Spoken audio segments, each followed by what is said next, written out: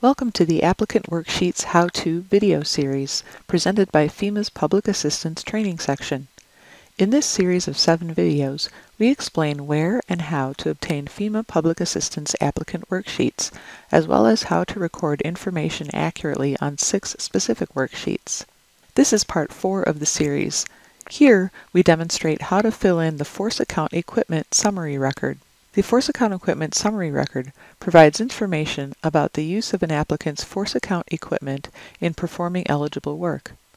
The term Force Account Equipment refers to equipment owned by an applicant as opposed to equipment that is leased or borrowed. Let's take a look at the worksheet next. If you'd like, feel free to open the copy of this worksheet you downloaded in the first video and follow along there. Before we get started, there are several helpful hints to consider when filling out the Force Account Equipment Summary Record. We already downloaded the Force Account Equipment Summary Record in the first video. The FEMA Schedule of Equipment Rates is found much the same way. Next, you'll also create a separate list of equipment with equipment numbers. Then you can compare that list to the FEMA Schedule of Equipment Rates. From there, fill in the Force Account Equipment Summary Record and create templates for future use. From the FEMA.gov homepage, click the Search icon. In the search box that pops up, type in the keyword Equipment and click Go.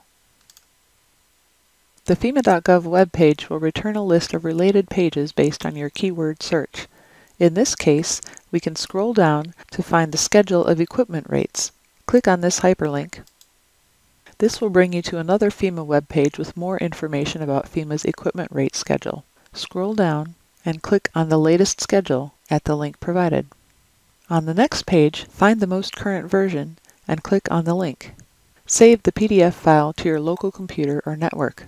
This will allow you to access the file at any time. Once the download is complete, open the file.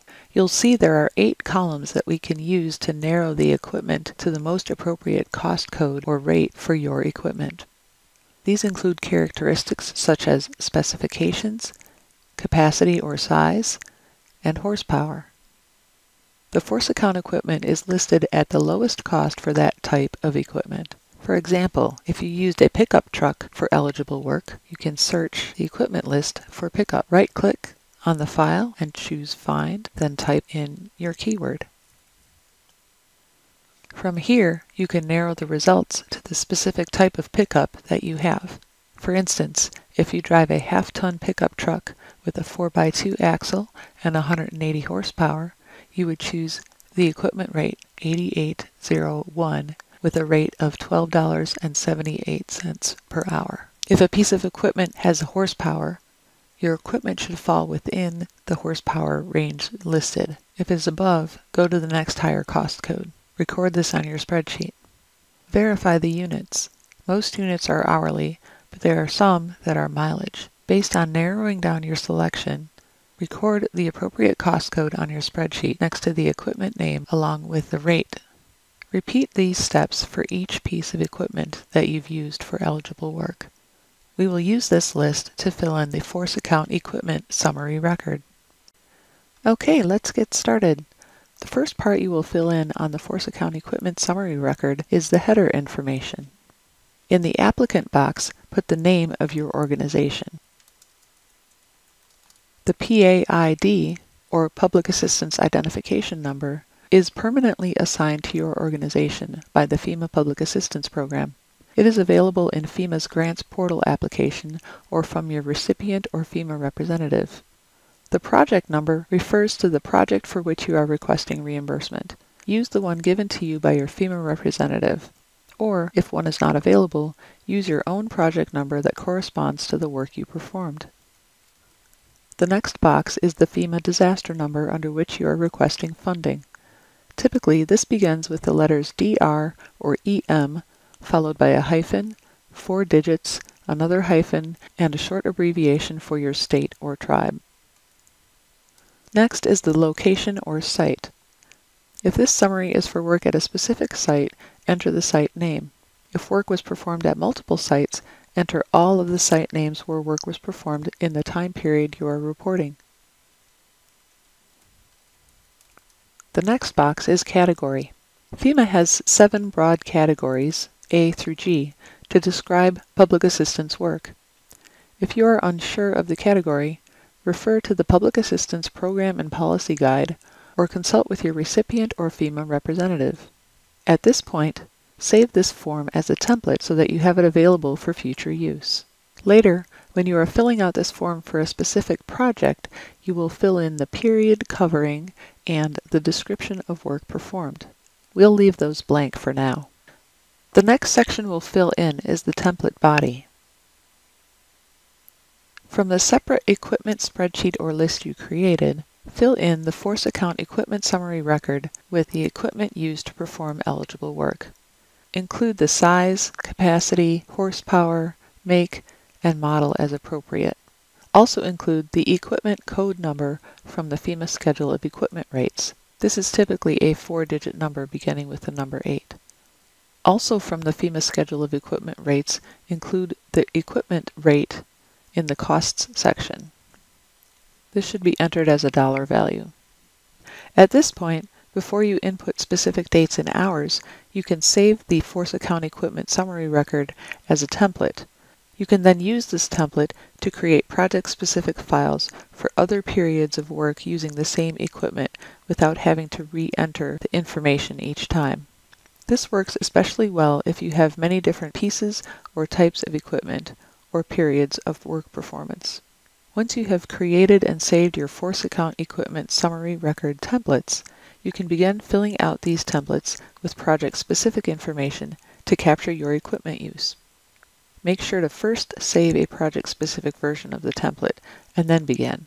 Also, don't forget that at this point we can fill in the period covering and the description of work performed back in the header section. The period covering should reflect the time period of work shown on the worksheet. This form is set up for a 1-week period, normally corresponding to the pay week you created in the Force Account Summary Record. The description of work performed should describe the work for which the equipment was used. Here, you should be brief but as specific as possible about the work completed during the period covered. Next, we will fill in the dates and the hours used each day for each piece of equipment. A helpful hint is to start the first day of this form so that it coincides with the same dates as the corresponding Force Account Labor Summary Record. This will assist later when validating the labor hours against the equipment use. Once the dates are entered, fill in the operator's name column. For each piece of equipment, provide the name of the equipment operator using the last name, first name format. If several employees are assigned to the same piece of equipment at one time, only record the most likely operator of the equipment. Do not mix operators for the same piece of equipment or days or hours.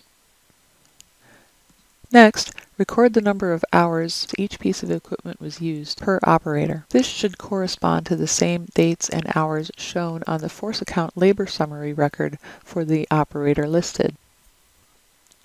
If the same piece of equipment is used on different days by different operators, list that equipment by operator. Next, add all of the claimed hours of equipment use per the equipment record and show the total in the total hours column. Multiply the equipment rate by the total hours to obtain the total cost and record this as a dollar amount. Please note, if the total cost column is locked, you will need to print this form manually, input the total cost, then resave the completed worksheet.